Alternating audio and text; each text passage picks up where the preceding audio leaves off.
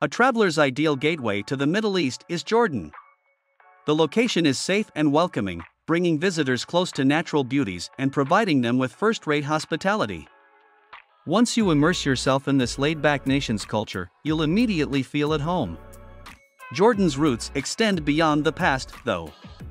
Amman, its hilltop capital, is teeming with lively eateries and cafes, upscale shopping, and stunning art galleries. The Dead Sea is another option where you can unwind after a long day of sightseeing and indulge in some much-needed pampering at one of the numerous opulent beachfront resorts. Therefore, we'll talk about the top 10 Jordanian tourist destinations in this video. Subscribe to our channel before continuing to see more content like this. Number 10. Desert Castles. The desert castles are a collection of archaeological structures located in the Zarqa Governorate, which stretches from Amman to the Saudi Arabian border. Around the beginning of the 7th century, the Umayyads constructed these ancient Islamic structures. The group of buildings, which aren't precisely castles in the conventional sense, also includes hunting lodges, forts, military citadels, bathhouses, and rest areas for caravans. To see the sights, hire a car and travel the desert castle loop.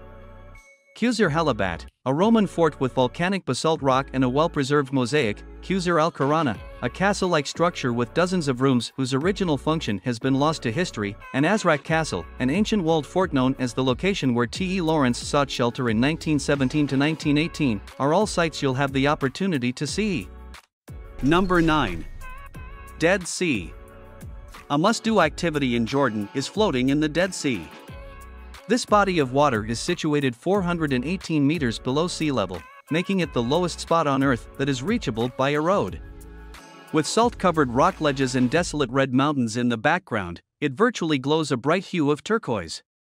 The Dead Sea region's attractions are around an hour's drive from Amman. The water at the Dead Sea is well known for being mineral-rich. Wellness enthusiasts think the water has skin-healing qualities. The Dead Sea is so sharp and dense that you can only actually float on the surface, so don't plan to swim laps in it. There are several places from which one can enter the Dead Sea, including Amman Beach. Spend more money and stay at one of the opulent spa hotels on the Dead Sea's northeastern coast. Usually, they contain enclosed wading pools with buckets of Dead Sea mud. Your skin will be softer than ever after taking only one bath with this reddish-brown sludge. Number 8. Qais. Around 110 kilometers (68 miles) to the south of the capital Amman, Qais is frequented by tourists who travel there for the day to see the huge ruins and take in the panoramic views. Israel's Sea of Galilee and Tiberias are visible, and just beyond the Yarmouk River Valley lies the southern tip of Syria's Golan Heights, which Israel has occupied since the 1967 Six-Day War. On clear days, Mount Hermon, which borders Lebanon, is visible in the distance. Greek statues and Christian mosaics found during archaeological excavations of ancient Gadara are shown at Beit Rauzen, which is now a visitor center and museum. Number 7. Aqaba. You don't think you can go on a beach holiday in the scorching, arid Middle East? Think again. Tourists can enjoy vacations on the stunning Red Sea shoreline in Aqaba, a seaside resort on Jordan's southern edge. From Aqaba, you can dive, snorkel, swim, or float. On one of the daily cruises that the nearby hotels offer, you can also venture out onto the blue water. Spend some time relaxing in one of the charming hammams in the resort area to enhance your Jordanian beach trip. When you're hungry, tuck into Sayadiya, a native dish from Aqaba that features fish over tasty rice with onion, tomato, and chili pepper. Number 6. Karak Castle. Historically, Karak Castle serves to safeguard the property of Crusader kingdoms in the Latin Kingdom of Jerusalem, but today, its function is much more routine. There are about 350,000 people living in the city that borders Karak Castle, which is a lively tourist destination. The World Heritage Committee concluded in 1985 that Karak should not be a UNESCO site because there were better representative examples of Crusader castles, despite the fact that many travelers along the historic King's Highway stop at Karak en route to other tourist destinations. There are numerous instances of Crusader castles in the Transjordan that are in better repair, thus this is partially because the castle is not in the best shape. Number 5. Ajlon Castle. Visitors who wish to view some of the nicest natural landscapes in all of Jordan should make the drive to Ajlon, which is just 20 kilometers northwest of Jerash. The Ajlon Forest Reserve, a 13 square kilometer area of beautiful, open woodlands, is a great place to spend a day trekking. The region is covered in wildflowers in the spring, which provides amazing photo opportunity. Keep an eye out for the neighborhood's striped hyenas and crested porcupines. Be sure to stop by the Ajlon Castle, which is located on Mount Auf's summit. In the ruins of an even older Byzantine monastery, it was constructed in the 12th century as defense against Crusader assaults. The Jordan Valley may be seen in all its glory from the mountaintop viewpoint. Number 4. Wadi Rum. One of the most breathtaking vistas on earth may be found in Jordan's southern region, in a place called Wadi Rum. This sandstone and granite rock valley, also known as the Valley of the Moon, is an unearthly experience with towering cliffs, enormous dunes, swirling archways, and tunnels. It was designated a UNESCO World Heritage Site in 2011 and served as the backdrop for the majority of the 1962 motion picture Lawrence of Arabia. Fans of adventure, eat your heart out. The Wadi Rum has been turned into an ecotourism haven by the local Zalabia Bedouin tribal community. You can take ATV rides, hike through canyons, climb up sandstone slopes while wearing a harness, or ride camels or feisty Arabian horses across the area.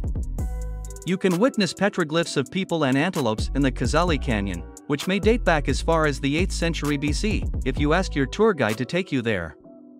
Number 3. Jerash Ruins. Visiting the ruins at Jerash is the closest approach to time travel there is. It is one of the best preserved ancient Roman cities in the world and is home to amazing attractions, including temples, colonnaded streets, and a huge sports arena with room for 15,000 spectators. Hadrian's Arch is the first stop on tourists' viewing tours of the Jerash ruins. When you realize that the about 11-meter-tall structure was previously twice as large, it is astounding. If that didn't impress you, wait till you see what's up ahead.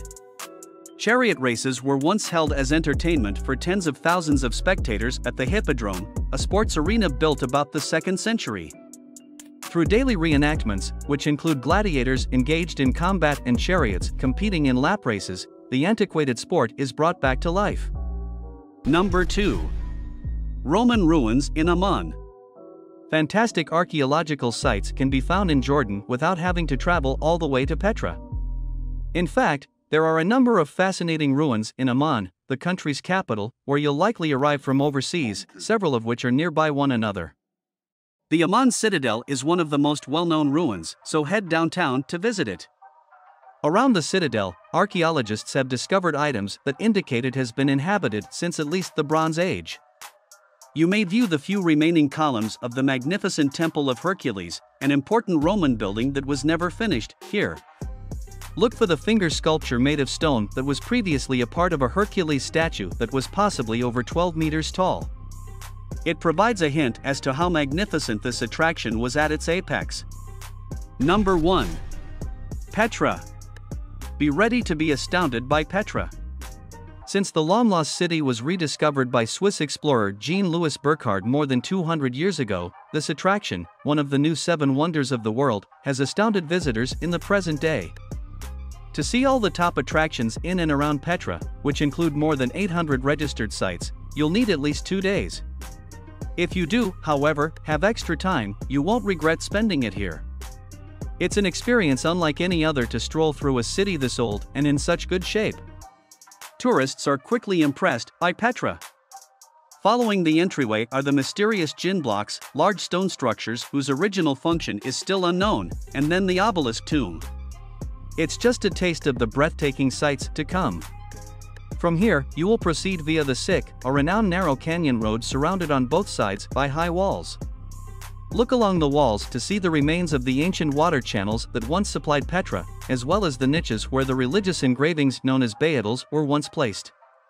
These artifacts give some indication that Petra might have once been revered as a holy city. Also keep a watch out for the worn-out relief sculpture depicting 2 merchants leading 2 camels. This is it for today's video. Make sure to like our video and subscribe to our channel before you leave.